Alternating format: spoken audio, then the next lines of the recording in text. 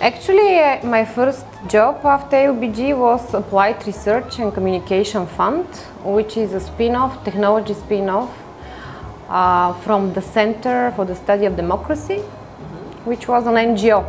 This was my first job. And it was a combination of educational development, further development, because it was a lot of research and a lot of in a way, it was a combination of a future development of myself, practically, yes.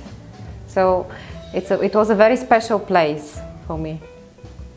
But I spent there only 1.5 years, as far as I remember.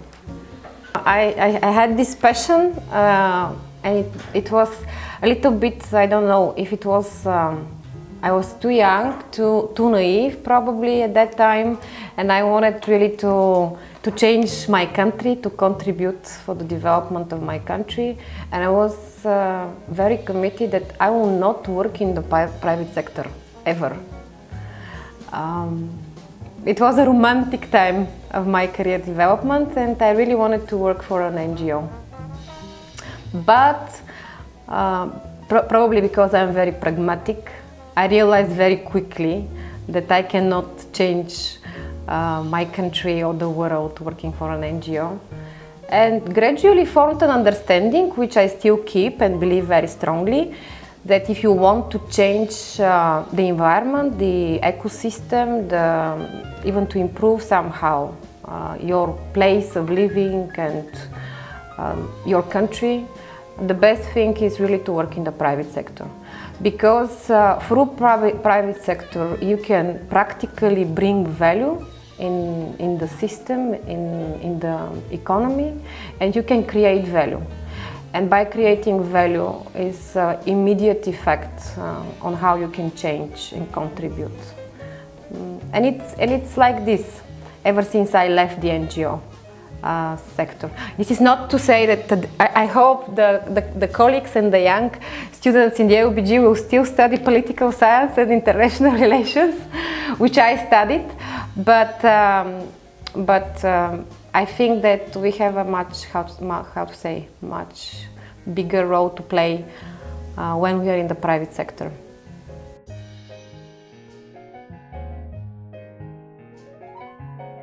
The most important thing which happened in my first job, actually my first job was in the AUBG, and it was in the Office of Communications and Computing.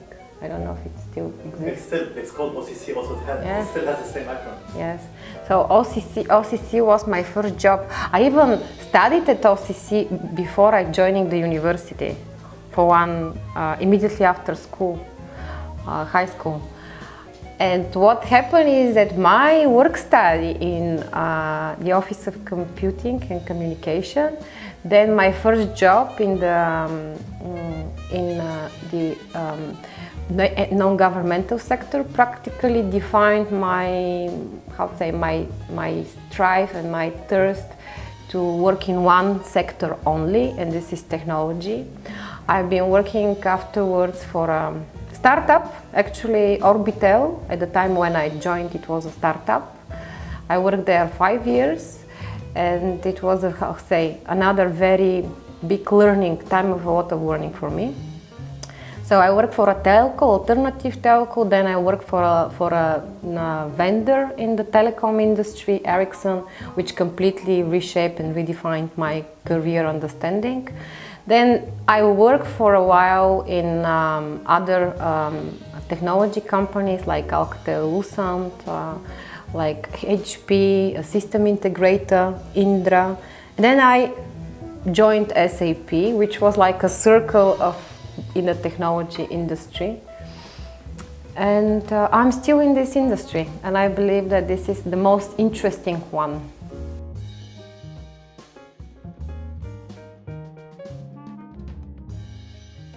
You'll be surprised, but in a way I'm even linking with my liberal arts education. And this is quite, how to say, interesting input for all the students in the AUBG. I believe that liberal arts as an education gives the possibility to stay curious throughout your education and to be open to new careers and potential. I studied international relations and politics, and I studied applied economics, which probably is a perfect fit to work in a public sector or any governmental, intergovernmental institutions. And still, I'm equipped with basic skills of curiosity and really searching creativity in all of my decisions that I'm taking, even career-wise decisions. They were always not the traditional ones. Yes, it's not a traditional one to search a technology career with such a background, educational background, to be also a woman. But maybe when your perspectives of the world and what you would like to do later in your life are formed in a very liberal environment and with open possibilities, this is how you are prepared for this technology industry. And it's a great correlation that I think that AUBG could play a role in practically the development of the technology industry in Bulgaria.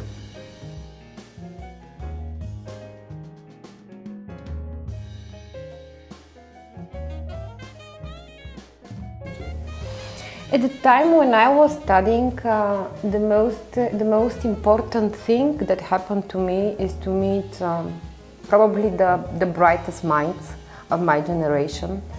And I was really fascinated to meet all these guys that I thought that are smarter than me, because all of them were very unique in what they were representing and doing and studying.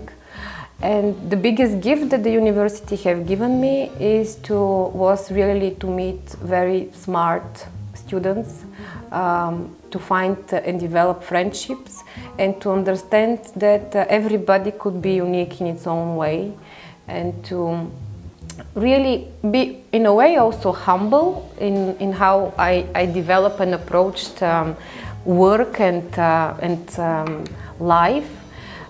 To be, to be curious about people, and to be curious also about the possibilities that I can find in every single job that I'm having. This open-mindedness that I was telling you, that the liberal arts is really supporting when you go through this kind of education.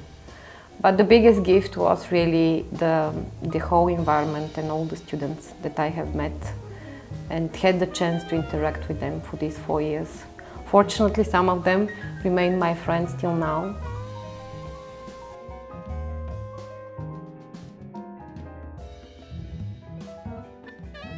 We were a generation that was prompted somehow to leave after we have graduated, because we had a diploma which was, which you can use everywhere. One of the most difficult decisions for me was to stay and to decide that I will try to explore and to try to bring the best of me and the best of the environment and to enjoy what I'm doing here. And this was at the beginning, probably the first few years. This was the most difficult decision that I have taken. Eventually, it was never a decision. It was most probably self-fulfilling prophecy that this is the best possible decision that I should have taken by staying here, because I really believe that staying in my home country gave me more possibilities to grow and to develop than if I could have left the country and tried to develop somewhere else. And also gave me greater possibilities to contribute and to support my community and my country. So I'm happy with these most difficult decisions that I have taken. But on the other hand, I was able to do this because the university gave me develops this university. Once you go through it, and this educational system gives you something very unique, and this is to believe and to check your choices, but also to believe in your choices, and also a lot of hard work. I still remember writing papers midnight, last minute, but knowing that I have to do it, or let's say reading a textbook like this in the finals week. But these are great values of hard work and studying, which eventually in life they pay off.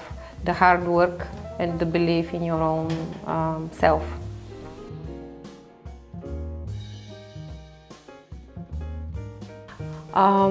Maybe now, the more mature I become, and the more accustomed and accepting to the environment and everything that is happening to me, is becoming me very very comfortable with my choices, with my decisions, becoming very strong. And this is more or less, I think, my biggest accomplishment is becoming stronger on a personal level. And yes, part of this becoming stronger is also probably these 4 years spent in the AUBG.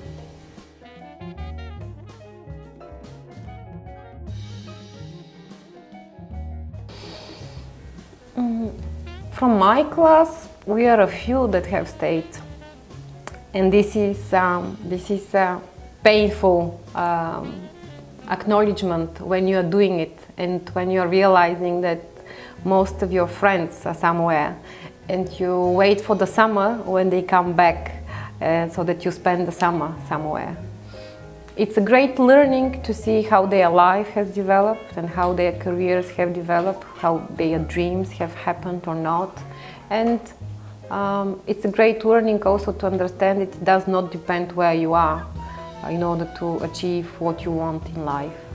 And it's a great learning to continue to keep this friendship across the sea with my friends living in the States and with my friends living in UK, for example. But at the same time, I'm extremely happy that as time passed by, I'm reconnecting with alumni, and I'm reconnecting with my friends from the university, because we might have not kept relationship through the years, but eventually we are now more or less doing one and the same. It doesn't matter where you are in the industry, and then you meet each other, and then you understand that you have still the same values, and probably this is great because these values have not changed through the years, and you have you have soulmates which are here, which are practically doing the same thing that you are doing, trying to change a little bit, improve a little bit where they are, and with every single thing that they are doing. And yes, I'm reconnecting with a lot of graduates and alumni from AUBG in the last few years, and it's a very natural process. I'm very happy that majority of them are even in my industry, in the technology industry, and this is one more confirmation that AUBG is a great platform for people to realize their dreams and their potential in this changing world, even right now here, Because from many perspectives, if you are working in this industry nowadays, it doesn't matter where you are. If you are in the Silicon Valley or in Bulgaria, you have the same possibility as long as you do believe in your dreams and in what you're doing.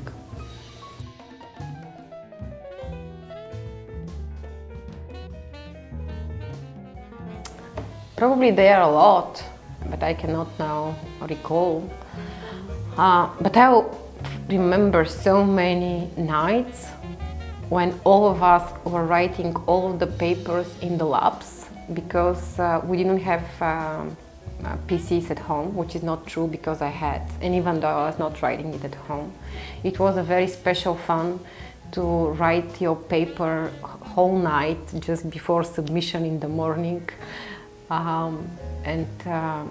It was a very special environment when everybody is trying to create something in the middle of the night, and when all the thoughts are gone, you go outside and you have a coffee and you go back in the lab, and then you prepare your paper and you go and you put it under the door and you return it immediately after it's written late. So I have such memories.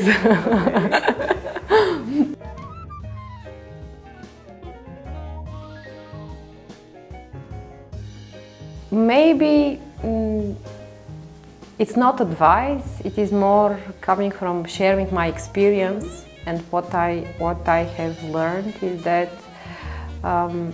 every decision, even the most difficult one, they pay off.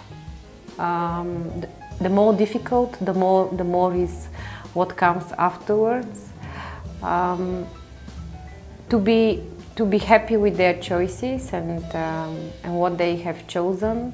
To know that there are plenty of opportunities. They can always change their major, also in life. There is no decision that stays forever.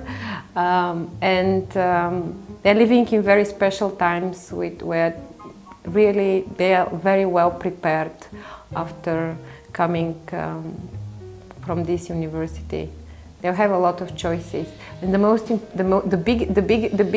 biggest gift that they'll be given is this curiosity and this openness of how they grew in these years in the university. If they keep this for their life, it's a great gift.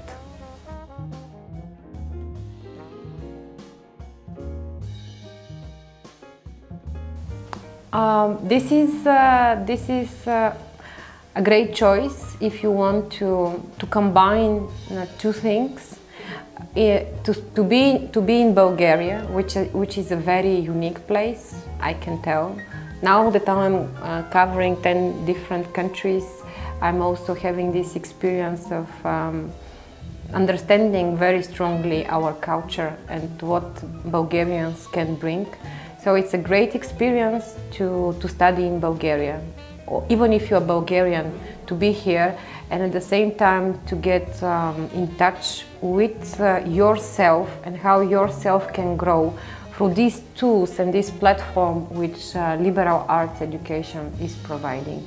It is a really a very nice mixture of possibilities that is opening up for you.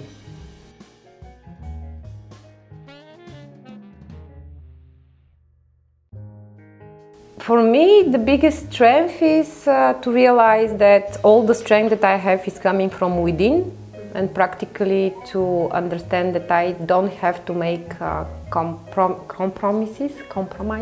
What is the way? Compromises with what I would like to achieve and what I would like to share. My biggest strength is that I never actually chased a career, or I never was a career-oriented woman, no matter how and what is perceived from outside. My greatest desire internally was really the desire to serve, to help, to support and to grow. And this right now is my biggest, strongest asset as a leader, because within SAP, if I have to explain simply my job, I'm practically helping leaders other leaders grow and helping people that are running businesses in other countries to be successful.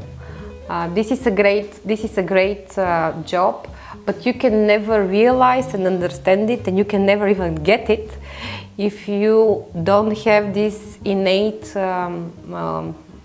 willingness and drive to serve others and to help others. So maybe this is my biggest strength.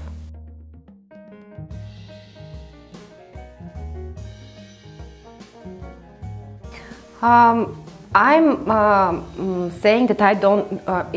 My work is more or less my mission, and I'm saying that I also said it through the interview that my job is to create value in the economy, and this is practically how majority of us here that are working are understanding our job. We are creating value in the ecosystem by creating and educating our customers, and our customers is the businesses in Bulgaria, to educate them and be ambitious about how they can grow their companies, how they can become more efficient, more prospective, and get and become more competitive in the market in Bulgaria and outside of Bulgaria, and how they can achieve all of these through the technology, and to understand the digital transformation as a phenomenon that is going to help them to make a leapfrog in the next stage of their company development. And that's why I think that if you have such a goal, what you do is not a work. And if you have such a mission and what you do, you can have a lot of how to say, people that are willing to support you and help you. And in this, I think that I can find my supporters everywhere in the alumni community. And we are helping and supporting each other in this, helping our country to digitally transform. And I'm happy to also find alumni outside of Bulgaria, working in Romania, for example, doing the same thing. So it's a process which is happening, and in which, yes, a lot of alumni are participating. I see many of the alumni now working in the technology sector, working in this new ecosystem that is created around accelerators and startup community. I am a strong supporter of this process, because I believe this could be a great differentiator for Bulgaria in the region, to become a point of attraction of young talents, not only from Bulgaria but in the Balkans. And this is a mission in which I'm seeing a lot of AUBGers.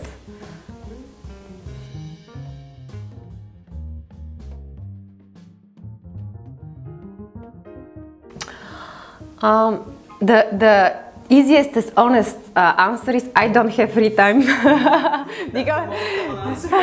because I have 3 kids and I have a very balanced life, you know, because it is so tense at work, and then it's becoming so tense at home, with every single person in my family wanting my attention and my time.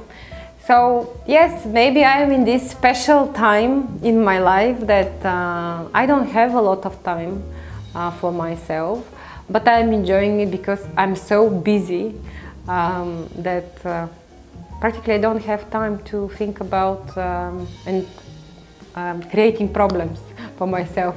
I have a quite interesting day. You know, it starts very early and it ends very late.